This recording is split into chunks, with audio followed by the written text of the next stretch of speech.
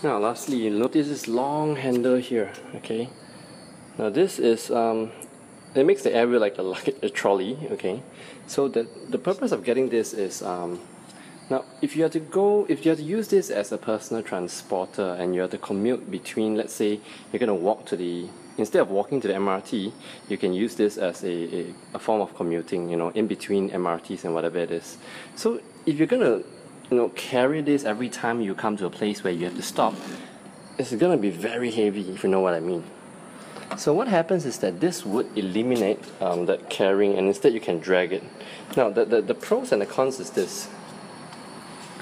What happens is that if you are to actually carry this, okay, the thing is this: you can't drag this like a trolley. Okay, it's gonna flip left and right.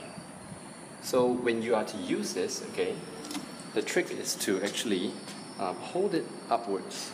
Okay, drag it upwards, and actually go like this.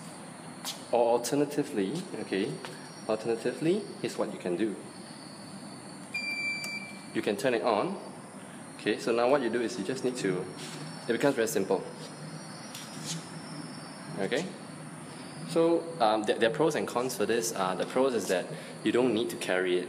The cons is that you need to make sure that you know that it's got a lot of left and right movement.